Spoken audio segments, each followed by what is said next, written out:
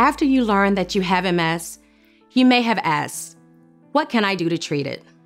There's broad consensus across the medical community that for people with relapsing forms of MS, early and ongoing treatment with an approved disease-modifying therapy is our best chance.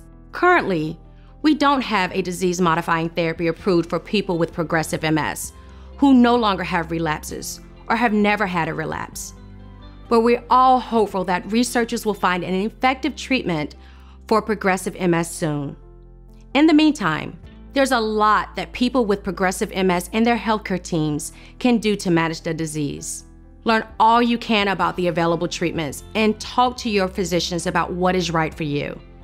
Up until 1993, when somebody with MS was diagnosed, we would say to them, well, you have multiple sclerosis and we can treat some symptoms, but other than that, this disease is going to do what it wants. Now, in the 21st century, I have a whole armamentarium of drugs and treatments and strategies and a wealth of knowledge that I can share with people with MS to help them make the most of their lives. There are different types of disease-modifying therapies. Some of these medications are injections that people may take several times a week or less often. Some of the newer treatments are orals, and some are intravenous infusions, which people may take once a month or a few times a year. These are medications that have been shown to decrease relapses, decrease inflammation, decrease the appearance of new areas of nerve damage on MRI. So these are treatments that actually get at the underpinnings of the disease. These drugs all have different mechanisms of action, they have different side effects, and so it's worth having a detailed discussion with your healthcare provider as to what will be the best drug for you. I had a while to take home that documentation and read it, ask her any questions that I had, and then make my own choice as to what type of medication that I wanted to take. And I opted to go with one of the shots that I felt was best suited to my lifestyle at that time. There isn't one best drug, and there isn't a one-size-fits-all. So I like to partner with the person who has MS, and we try to come up with the medication that's going to be most appropriate for their type of MS and their lifestyle and their general medical condition. I will generally make a recommendation, so I may say, well, here are the choices, but I think you might do best with drug A or drug B. Oftentimes, people do come and they're very overwhelmed by all the choices, all the options. Yes, listen to other people, but the first thing you have to do is be true to yourself. Listen to what you believe is the right thing for you. When Meg and I took home the information for all the injectable medication, we went through and read all the side effects, tried to figure out what would work.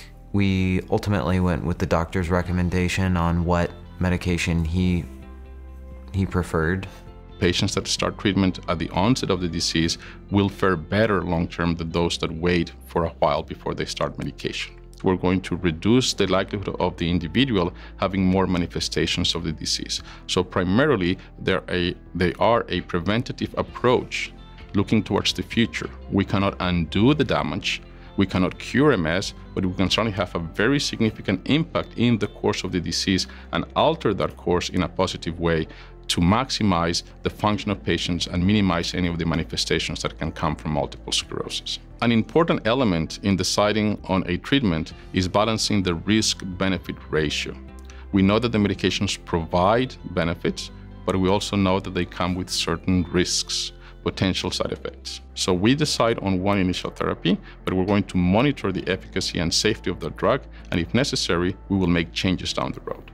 Given the characteristics of the disease, how aggressive the disease is being, we might shift that balance of risk-benefit ratio and eventually decide that a given medication is best at that point in time because the disease requires that more aggressive approach to control it. Knowing the potential benefits of disease-modifying therapies is only one piece of the decision to start therapy. Knowing how people integrate treatment into their lives and how they overcome concerns and fears may help you make your decision.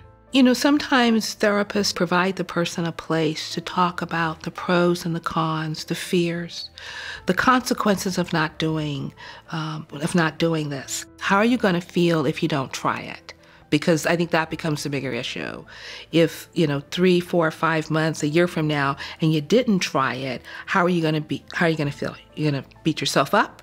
My first injectable medication was a roller coaster. The side effects were very difficult for me.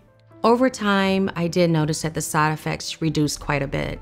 In short, what I tell my patients is the reason for switching a drug is either you can't tolerate it, it isn't working, or something better comes along. I was taking an injectable, and I took it for about a year. And then the pill forms came out. And my neurologist felt like those were safe alternatives, so I started on one of the pills. They were so convenient, but then I started having side effects that I really couldn't tolerate. So I ended up going back to another injectable, and I feel like that they're fine for my lifestyle now. I had to go through a washout period before I could go on to the injectable medication. And during that washout period, I started having tremors in both hands and spasticity in my left leg, and then also some in my left arm. And it dawned on me I really did need the medication.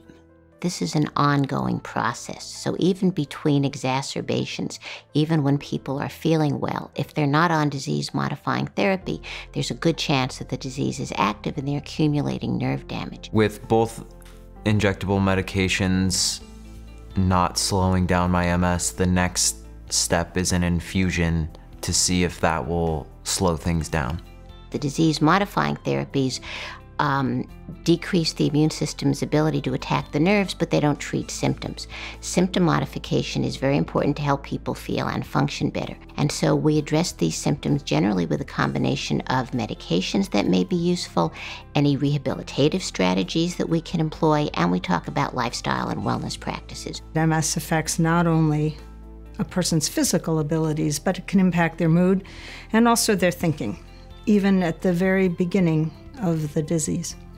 I experience fatigue and depression, and I'm lucky to have medications to help support that. So I take an antidepressant daily to help me cope, as well as a medication to help me with my energy levels. Like any other symptom of MS, depression deserves to be treated, needs to be treated so that you can get on with the rest of the business of your life. Current disease-modifying therapies do not cure MS, and generally do not provide relief from symptoms. In fact, the effect of these medications on your disease may not be readily apparent, but research has shown many benefits for many people with relapsing forms of the disease.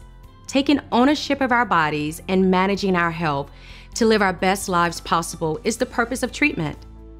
We want to preserve the health we have, to prevent additional lesion damage and minimize progression.